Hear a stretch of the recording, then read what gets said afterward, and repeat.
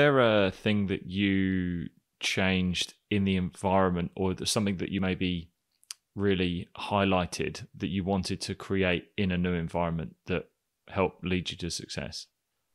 Yeah, absolutely. I think sometimes, like a lot of coaches, without meaning to, they'll like talk the talk, like they'll say what you want to hear, and they'll say, I'll do this and I'll do that. And then it comes down to a really crucial moment to the player, not necessarily the coach, but, a moment where they could stand up and say something, or not pick a person, or frick, I don't know, make something of value in the team. It could be anything, but it's quite crucial to that player, and they don't do it.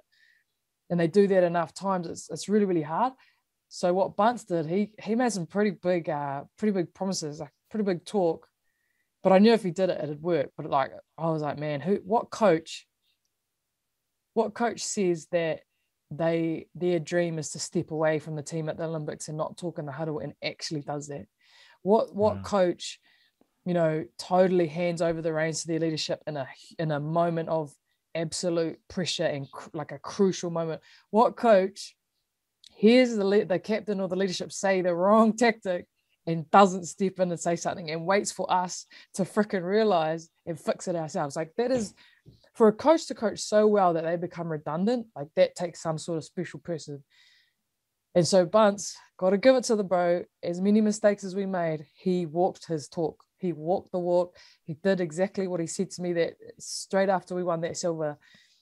And so that, like, regardless of what medal we actually got in the end, because I've discovered on this journey, it's not even the gold medal. It's the feeling you have just before and just after that kind of sums up your performance. And man, like, even without that gold, he did till his last day, because he announced he's stepping down from our coach. He did exactly what he said he was going to do. And for a coach to do that, like, just good luck to coaches out there, because that would have been really, really hard.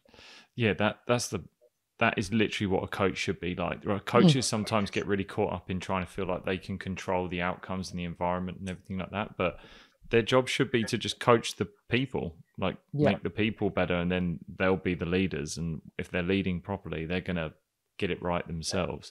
What an amazing